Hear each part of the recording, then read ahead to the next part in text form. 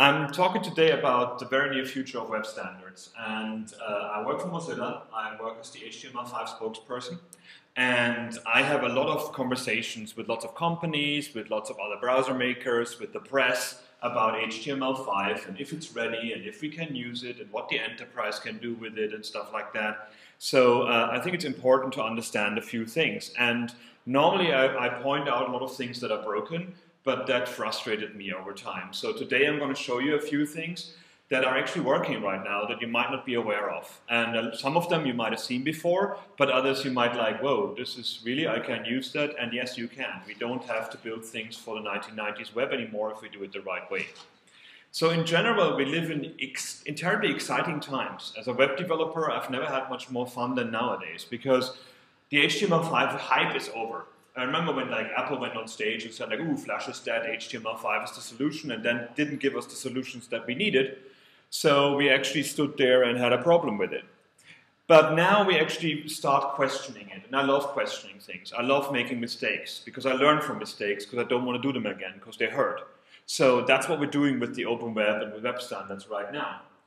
And there's lots of movement, there's lots of change going on. A lot of people want to be part of the web that never been part of the web, that before that only did closed technologies. And other people who've been on the web for years and years have to change their ways as well. Because nowadays we don't start with doc type HTML. It's like we start with build scripts, we start with libraries. A lot of developers that come into the market never coded by hand and don't want to, which to me is a step backwards, but this is just the realities that we have to deal with. There's lots of questions, and I get questions by the press continuously about HTML5, especially when somebody like Zuckerberg says on stage and says something that can be taken out of context, and then like, oh, but they said HTML5 is dead. What's wrong with it? How can you use it? So this was a post that came out yesterday or 2 days ago. HTML5 for the enterprise, confusion is the biggest barrier.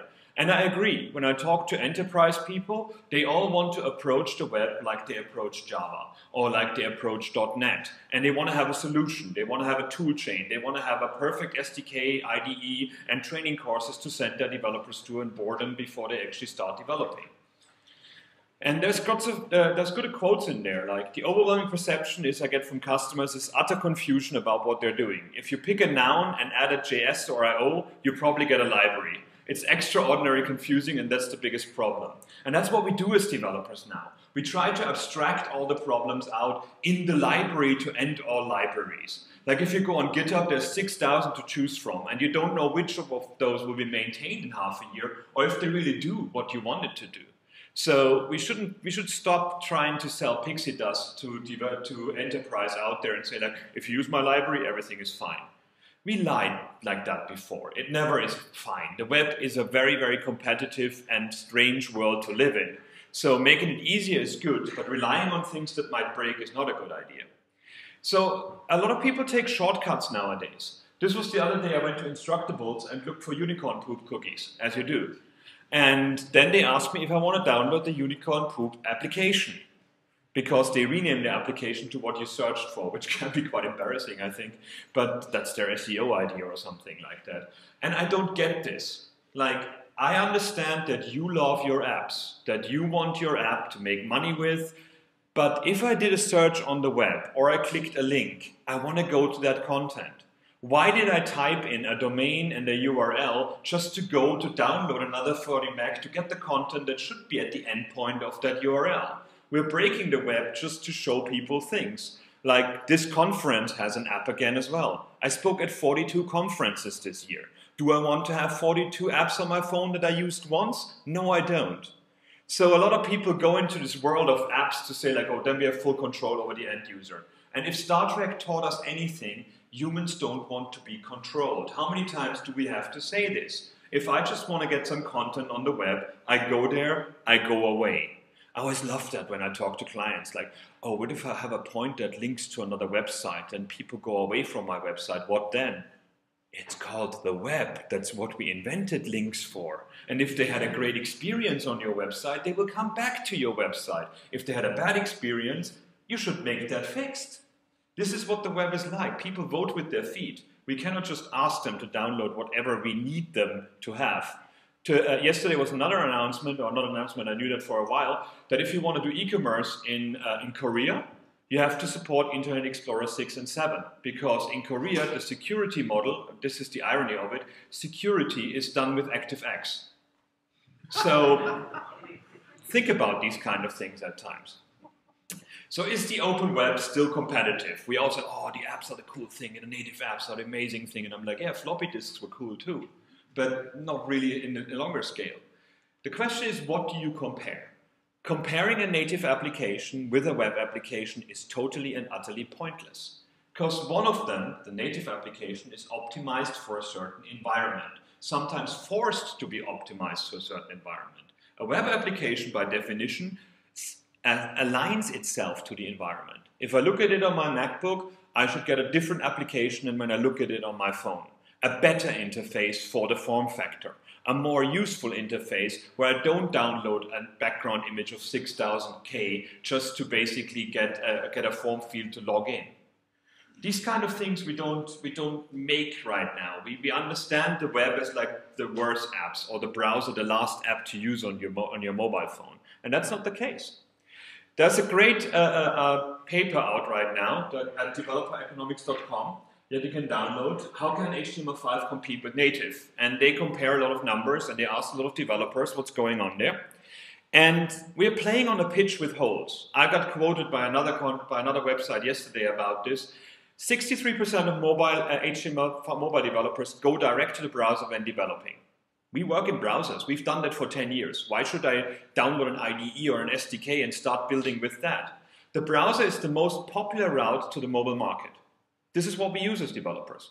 Yet 60% of Android apps cannot be implemented via the mobile browser due to the lack of APIs.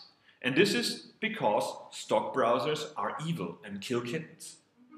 They're the new Internet Explorer 6. If I have an old Android and I cannot download Chrome, I have a piece of hardware that is just not useful to me anymore as a web surfer.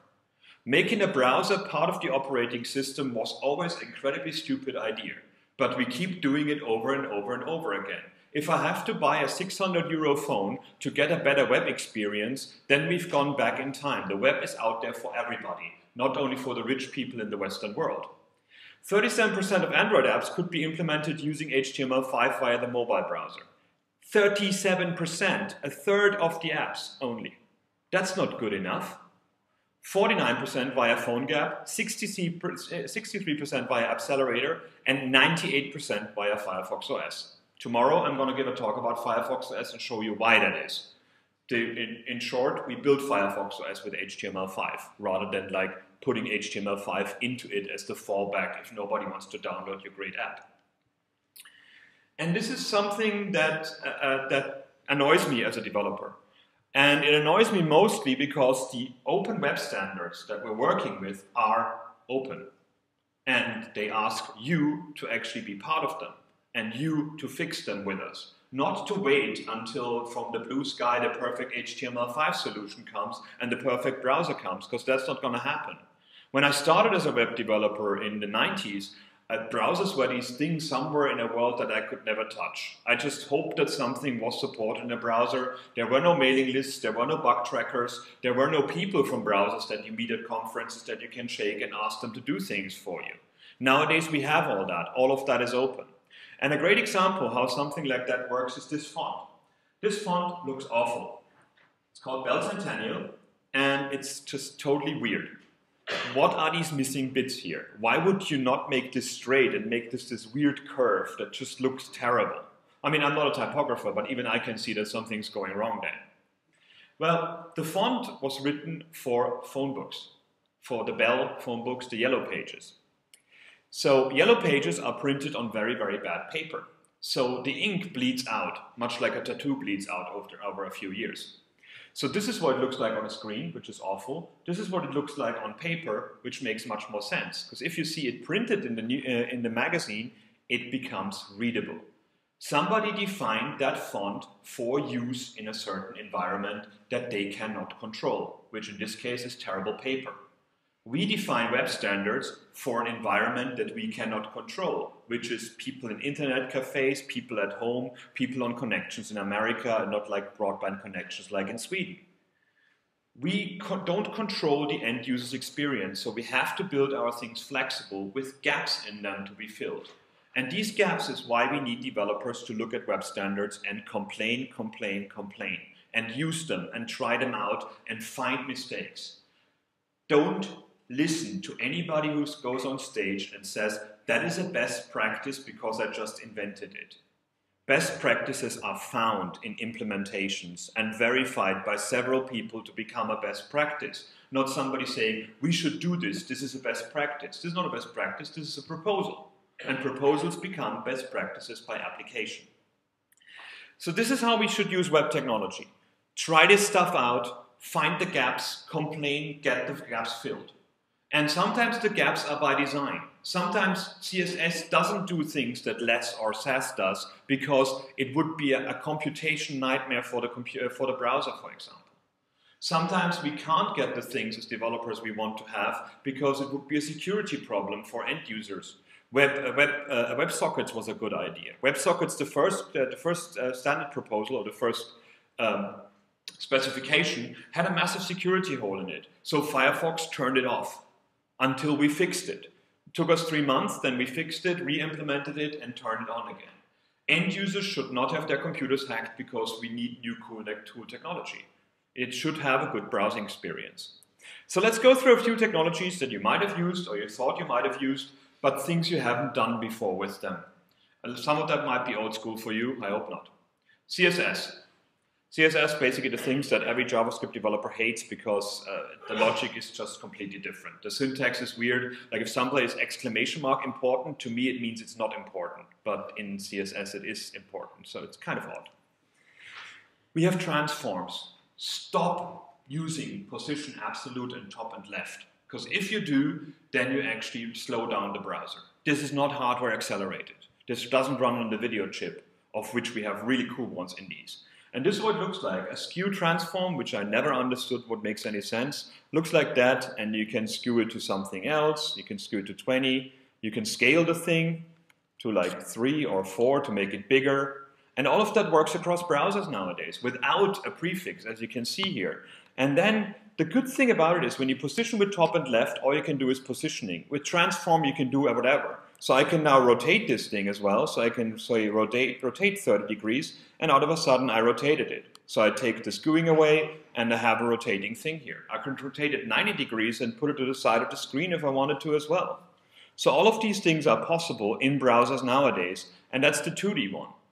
The 3D transforms, which is a better transformer, so it's Optimus Prime, does the whole thing in 3D. So I can rotate this here now to like 60 degrees. I can rotate it in Z20, and I can rotate it in Y another 20 degrees.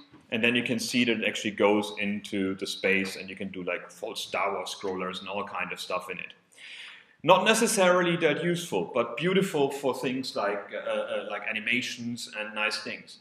Also, when you, on iOS, on older iOS, if you want to have hardware acceleration, you have to do a 3D transform, not a 2D transform, because Apple works in the dark, and we don't know why that is, but sometimes you have to coax it into doing hardware acceleration. Transitions are beautiful. If you don't want, if you just define one style and another style, and a transition between the two, you don't have to do any calculations whatsoever. So this one now goes from red to white really smoothly. I can change this to blue here, and then it goes from red to blue really smoothly. I can actually change the width, I can change the height. I don't need to know what the designer wants to have the two different states to have. All I put is a transition on it, and I know it's going to be smooth. And that's a beautiful thing to have. And, okay, animations. CSS animations, like by this now, like you would normally do. Now unprefixed as well, so stop using that WebKit keyframes. I think by now Chrome has caught up as well. But this one is, again, like completely changeable. So I can scale this now to 4 when I animate it, or I can scale it back to 2 again. I can translate it to like 200% to get it off the screen, rather than just 100%, so now it swooshes out and it swooshes back in. I can make it faster, so I can do 1 second. And all of this is hardware accelerated. All of this is happening in the browser for you. rather than you doing the animation and doing the calculation and hoping that everything works. If you do JavaScript animations, don't use set timeout. Another big problem, because set timeout hopes that the animation happens in the right time that you say the timeout, but the browser is busy painting the screen. Request animation frame is the replacement for set timeout that makes sure that the browser actually does the animation while it's painting the screen rather than you working against the browser. And it also means if the tab is not active, your animation doesn't run and doesn't suck people's battery and doesn't make people unhappy and doesn't kill kittens.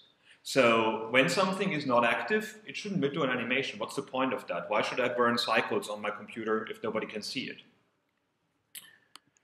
So Flexbox. That's the coolest thing ever, and that was a pain to implement in the browser because it's really hard to do.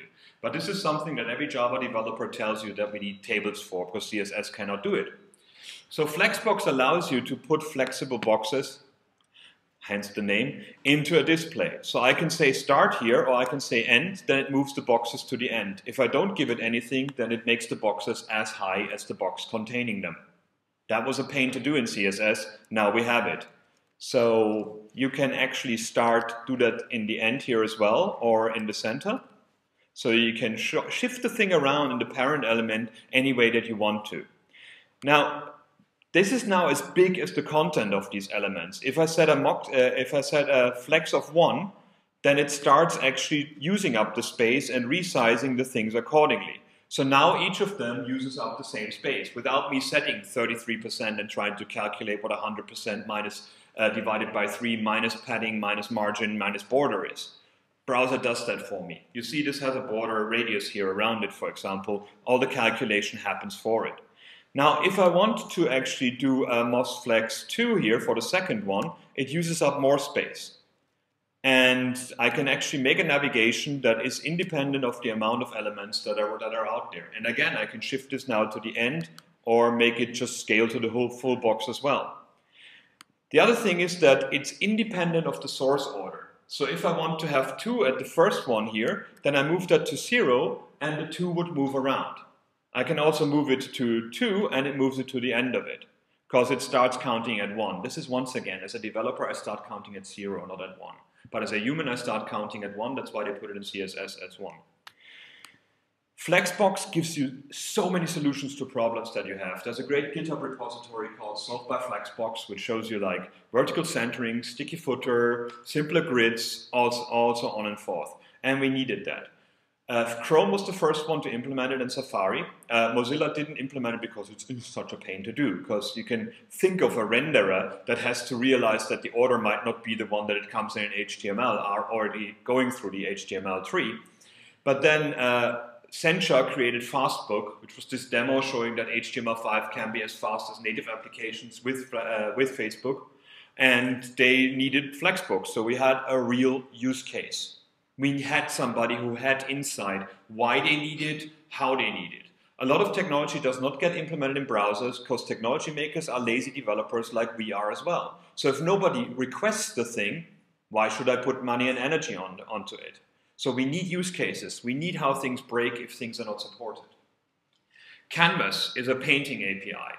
That's the idea of it. You can plot things on the screen, you can draw rectangles, you can copy images, you can rotate images. But it's also, to me, the more interesting bit about Canvas is it's a pixel access to an image. Every image turns into an array of pixels. I can shift them around, I can play with them, I can do things with them. And that's what I did on Commodore 64 and Amiga, so we're going back to that. This is pretty cool, that every image becomes something you can manipulate in the browser. So for example, this was this website that had this animated GIF of the American states, and it was far too fast to actually realize what's going on there. So what do? Do I download it and open it in Photoshop? No, there's a bookmarklet that would take any animated GIF, turns it into its frames, and then gives you a navigation like through a video to go through an animated GIF frame by frame. So this one now down there has these buttons, and I can now stop the animation and go through it frame by frame. So an animated GIF is not this black box thing that goes into the page. I can read every single frame of it and control it with JavaScript. And how cool is that, that nothing in the browser is locked from me anymore? Another thing I did with Canvas is irregular shapes. So you can see the mouse only triggers the rollover when it goes on the image rather than like on the transparent pixels of it. That was impossible with CSS. That was impossible unless you just put like rectangles on it and an image map, and it was really hard to maintain. With this, I just put a GIF or a PNG in there, and if it has a transparent pixel, it doesn't do the rollover. If it has a non-transparent pixel, it does the rollover. That's the kind of stuff that is just one line of JavaScript, more or less, nowadays. Image masking, something we had in Flash for a while, which the browsers still don't do. I mean, there are CSS proposals by Adobe doing it, but with a canvas, you can easily do that. So these are the 3 images down there. These are the PNGs. And this is the result in the browser if you just put this JavaScript in there. Again, by reading out the image, putting it on top of the other image with an alpha channel blending, and that's all you needed to do. So look at these technologies and see how else you can use them rather than the obvious use case. That's what fun as a developer is about. WebRTC is going to be the big thing in the future. It's first and foremost, it's just audio chat and video chat over the browser, or accessing the camera and doing things with it. But it's also data connectivity and peer-to-peer connectivity. So you can scale multiplayer games to thousands of players because you don't have a server in between that burns up with all the 1,000 players needing to go there. You negotiate through a server, and then the 2 computers talk to each other, and you don't have to be part of that anymore. You could write a BitTorrent client in the browser with this. Actually, I've sat next to somebody on a plane, they're working on a VNC server using WebRTC, which is like you VNC into another computer in JavaScript. That's mental, but it works already. So this is another example how you can access and manipulate GIFs. This is called Face to GIF. So I press the button, it accesses my camera. This is totally possible nowadays. And then I can start recording the camera. So I press the button and it starts recording the video that comes from my browser. Once I'm happy with it, I can actually make GIF. It's compiling, so that's using a web worker in the background, so it doesn't even slow down my interface. And then I have an animated GIF of the video that I just had. No software to download, no plugin needed. This is working in the browser right now. I think this is pretty cool. This kind of stuff we didn't have in the past, and nowadays we can do it.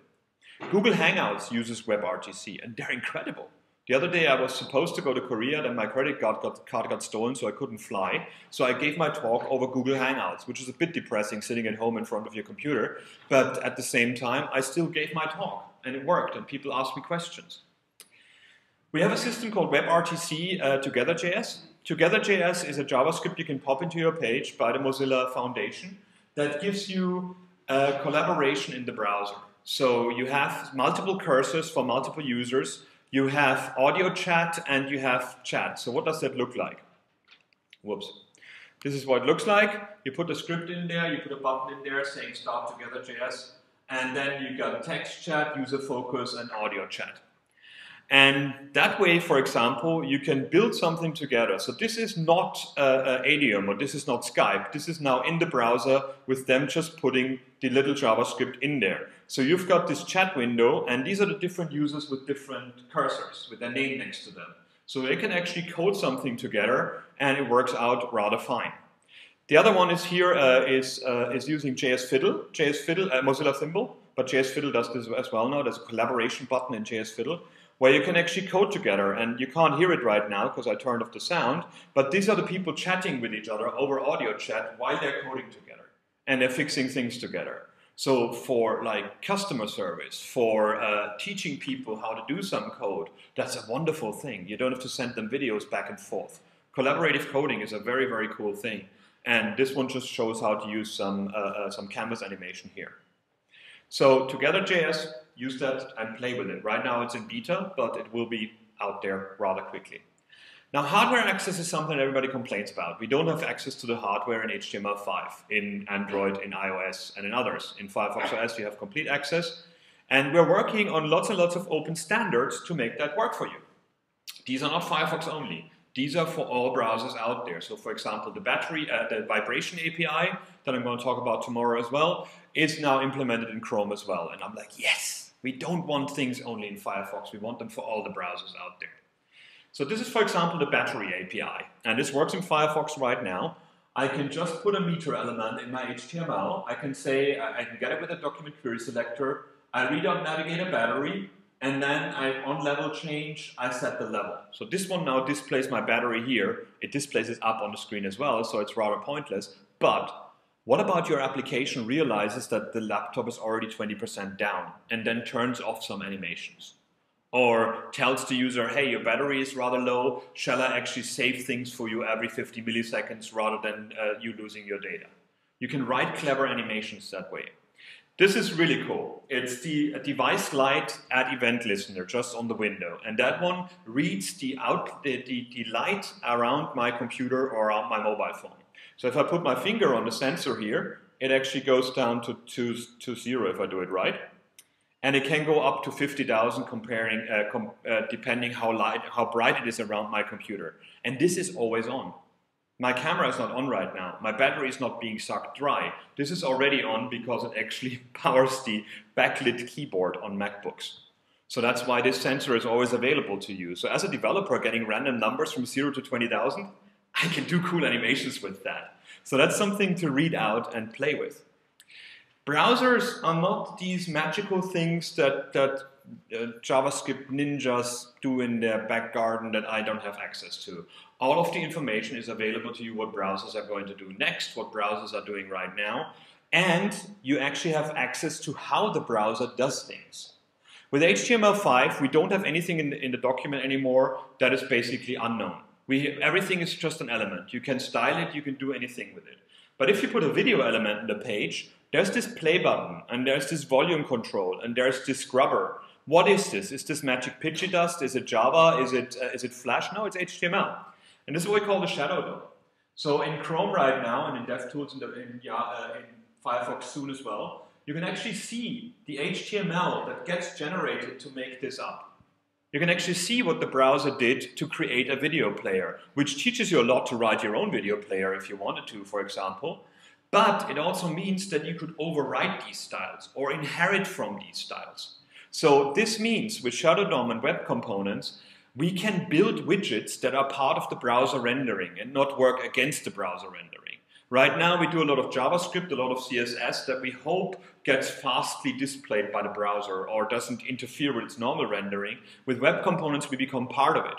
So the browser is not doing things against us anymore but with us. So you can create your own elements and get them rendered by the browser. These elements are then independent of the CSS of the page as well, because that's another big problem. We write a widget, we put it in a page, and then we put 5,000 importance and 12 IDs on it to make sure that the main style from the document doesn't bleed into them. With widgets, with Web Components, we don't have that problem because we can tell them not to inherit any style from the main document. There's a site called customelements.io, which gives you lots of these buttons and video players and stuff what people build already. And this is gonna be the next generation for like tooling as well. For Adobe are very much into that, Google is very much into that, Mozilla is very much into that, Microsoft are looking at what we're doing and are interested. Mozilla Brick is a little library that allows you to do, for example, a flipbox just by writing xFlipbox and have a parameter called flipped or not. And you have a JavaScript API into the flipbox element as well. So maintainers just need to change the text in there. They don't need to know how that thing works. They don't need to know how it's styled because you can lock down the styling of it or you can make it writable as well. Lots of jQuery widgets are really, really badly written in terms of the API. You cannot override styles or they're hardwired. And in this case, you have full control or you can lock out full control. All of these things are needed for apps. And apps are a big thing, of course. And we do a lot of stuff with apps, and I'm going to talk more about that in Firefox OS, because what we did is a packaging format that allows you to install applications from the web and try them before you buy them. So instead of downloading the 50 meg for the app, you can try it out in the browser. If you like it, then download it. We decoupled the whole concept of app markets into the web again. But what if you don't want to write HTML5? What are you like, it's all good, but I don't want to. And it makes total sense. I mean, like we talk to a lot of game developers, game development companies, like, hey, you got to learn JavaScript now. And they're like, I did C++ for 20 years. What are you talking about? I'm not going to learn JavaScript because it's a terrible language to me. I like it, but other people that come from an OO background don't like it. This is the Unreal 3D engine running inside the browser. So we worked with Epic Games, and we have a system called Emscripten and asm.js. asm.js is a precompiled subset of JavaScript, so it does all the memory management before it actually gets executed. And with Emscripten, I can turn bytecode from C++ or Java, LLVM bytecode, into JavaScript. So they didn't write any JavaScript at all to port their engine, but you could actually port any Unreal 3 game to the browser right now. And that's running on a MacBook Air that you see there. Pure web technology, no plugins.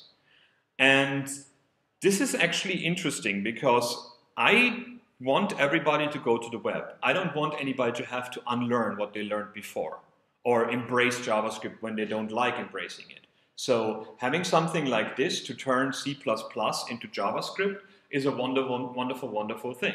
All the demos you see of that, sadly enough, are on desktop only.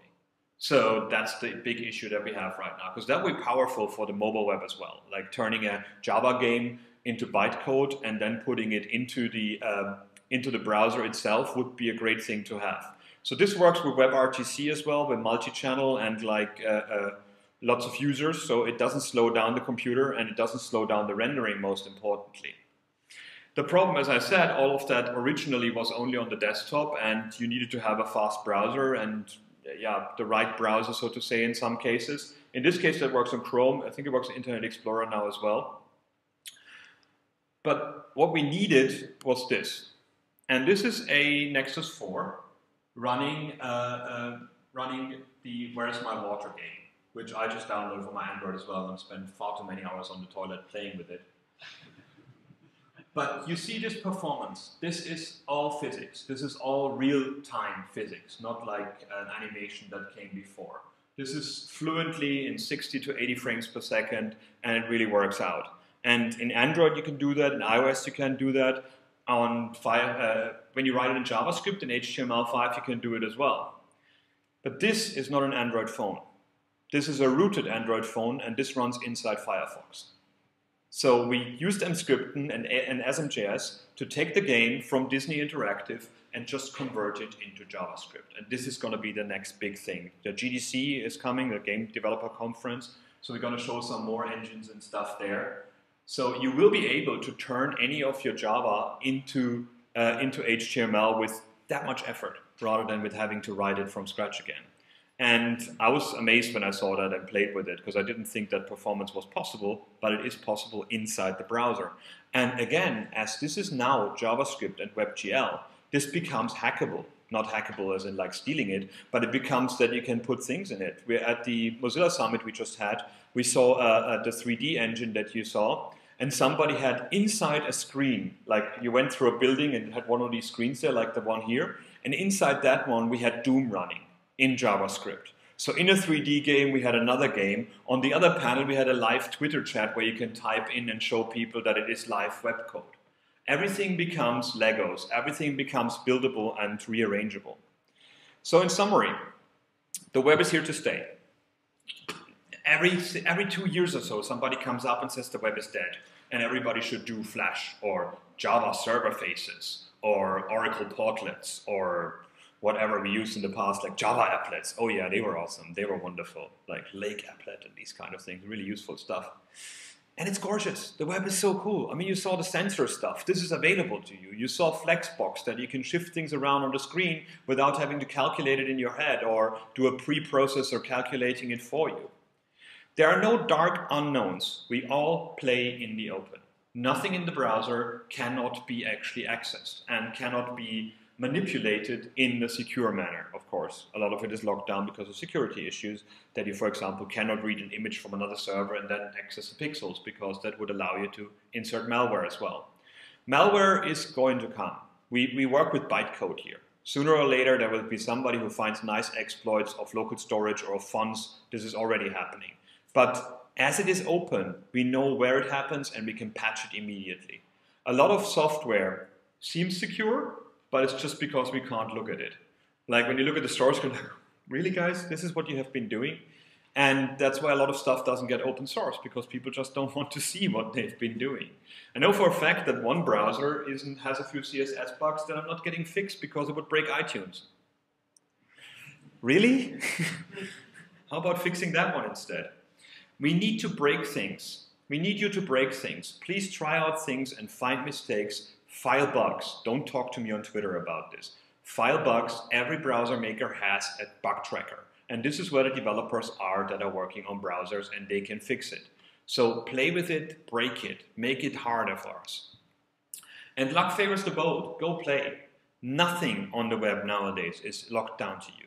You can play with this stuff. Any website, my slides here, you say an inspect element, you actually start, actually I don't like your in summary, go on that one, say inspect this one, rename it to enough already, and you changed it. And this is the cool thing. This is why I loved the web the first time I started with it. I'm like, whoa, I can change this quickly. I don't have to pre-compile it. I don't have to wait for my boss to tell these kind of things. You have these wonderful things in developer tools. I mean, for example, this one here gives you a 3D view of what's going on the page, how deep your DOM is. Which, of course, in my slides here is not that exciting. But if you go, for example, to Facebook, and you look at their DOM and you see what they're doing, so hopefully that's going to load. Well, wireless, why do you hate me? Not to fret, we can use Twitter. So I can do an inspect element here and take this and then see how deep is Twitter. Much deeper. But I can see what they're doing and I can play with it and I can find out from code what people have been wanting to do and how they did it. So that's a pretty good experience. So don't be afraid to try things out. Don't be afraid to complain about things, because we want you to. We want you to help us out, and we want you to find things. And that's all I had. So thanks very much.